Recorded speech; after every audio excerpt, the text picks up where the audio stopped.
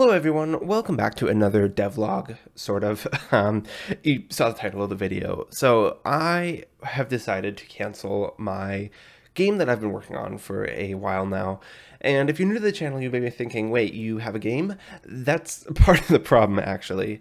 I actually started this channel when I canceled the game a few years ago.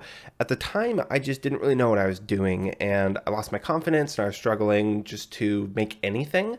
I'm not there anymore. I have been doing the 20 games challenge, which was my way of learning to make games, and I feel really happy about that progress. Right now I'm identifying as a student. I'm learning to make games. I'm not telling people that I'm a developer because honestly, I haven't finished a complete and good game. And so I had a couple goals for this year. One was finish the 20 games challenge, but the other one was to get a game on Steam. And my thought is it was going to be this game that I started about 6 months after I started the channel. I was retelling the story of this guy named Saint Telemachus, and yes, I was getting his name wrong, which would only be more embarrassing if that was the name of the game itself, which it is.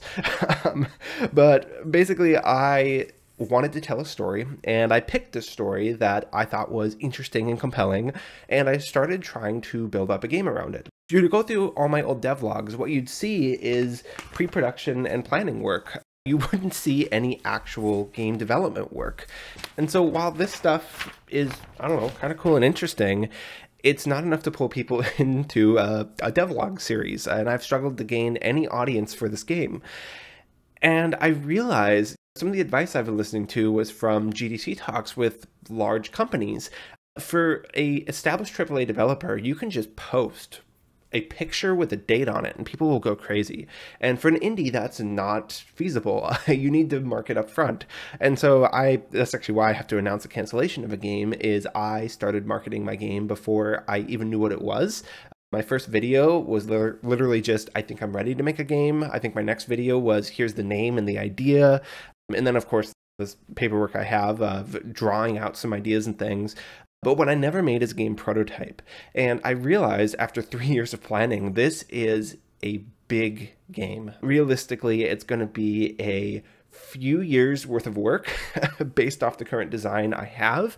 And right now, that is, it's a lottery ticket, honestly. I've seen all these posts online of people go, oh, I spent X years on a game and nobody cared. And that's really unfortunate. I don't want to end up there. So spending all that time on a game, I want to see that there's engagement up front. That goal I had of, I just want to get a game on Steam within the calendar year, I think is still valid. And honestly, I think is the right goal right now. And so I actually have not one, but 3 ideas for what I can do instead.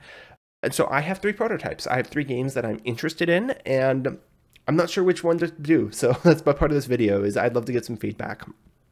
The first one is actually the game that I canceled all those years ago because it was actually a small game. I just, at the time, was struggling to make Pong. You know, I needed more skills, and I have that. I know I can finish that one. So that game was called Survive the Maze. There's a working title. I was calling it a MOBA Lite, but it's basically like Pac-Man. One side you're playing as a minotaur in the maze, and the other side you're playing as these people who are carrying a light. It's more lore-based than story-based, which I think is easier to write because then the players are helping you build the story instead of tearing it apart. It's basically the story of the Minotaur mixed with the Book of Ecclesiastes. So that was an idea I had. Another one was I made a few games within the 20 Games Challenge that ended up not being a direct remake. And the one was Motherload. This was an old Flash game that I think has more potential than what I see in the market today. And this was a really, really fun prototype. I went back and was recording some of my footage recently and ended up playing this one for a number of minutes. Looked at the clock and went, wow, I didn't need 15 minutes of footage, but here we are. But so this is a mining game. You're going and digging up stuff. And the idea was to add in a Subnautica type story of you have, crashed a spaceship on this planet and you need to go collect resources in order to repair that ship to leave. But every time you die, you have to crack open a new life pod. It's a passenger vessel. You have whatever number makes sense, like 1,000. And when you run out, the game's over. That's it.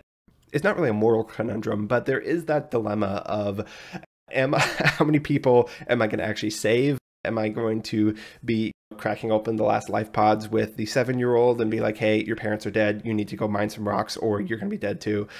But so that was the idea for that one, was to give this more of a story and have everything building up off that. You're trying to mine these resources, you need to collect fuel to keep the life pods running, but you also need to collect the materials, also the same materials you used to upgrade your ship. And so basically this kind of push and pull of how many risks do you take, because the more risks you take, the faster you can get off the planet and the less lives you're going to lose. So that was that other one. And then the final one was actually my very last video. I just made a really fun arcade game. This was a roguelite, or roguelike. This was basically Vampire Survivors, except it was asteroids. And it was all of the lessons I've been learning from my arcade remakes back in the day. And this one, there's no story. It was really fun. And actually the video didn't do that well, but I wanted to try again. I wanted to do just a little bit more on it. So actually right now, this is the game I'm currently working on. I'm going to call it Space Rock Survivors, and I'm trying to get another prototype up. So I did this, it was like a 30-hour challenge. I'm going to be redoing this, and this one I will do a little bit more work on. I'm not going to promise a Steam release for this game, but I do want to say there'll be one more video, there'll be a few more posts on social media, and if there's interest, I may continue this one forward. But I do want to get feedback if you guys think, hey, the other ones you talked about sound more interesting. For any of these 3 games I decide to continue with, what I'm going to be doing is I'm going to start off with a prototype. It's going to be a 1-month project, get it up and running, make a video, and when I do that, it's also going to be available on itch in its current form for free download. So you can go download the game, play the game, give feedback, and then that's going to be the cycle, is from the very, very start, open, early, whatever, pre-alpha, whatever you want to call that. But there's going to be prototypes available at every single stage all the way through. And so there's not going to be any, secrecy of, oh yeah, I'm going to release a game, it looks interesting. It's like, no, it's this version's out, go play it, tell me what's good, tell me what's bad. And I think having working prototypes would make, 1, the devlogs more interesting, but 2, might be able to generate more interest in the game itself. And so that's the plan. I still am going to try to be finishing that game, ideally within a year, whichever one of the 3 I end up going with. But I wanted to get some feedback.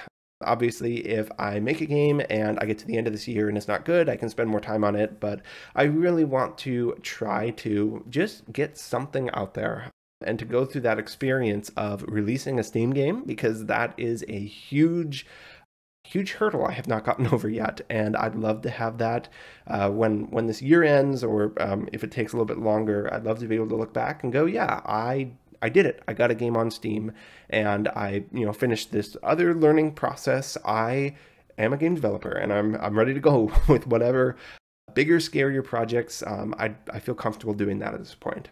So that's the goal. But I just wanted to make a quick video to talk about that and get some feedback and see what you guys think. If any of these prototypes sound interesting, sound worth doing, let me know. Thank you for watching, and I'll see you in the next one.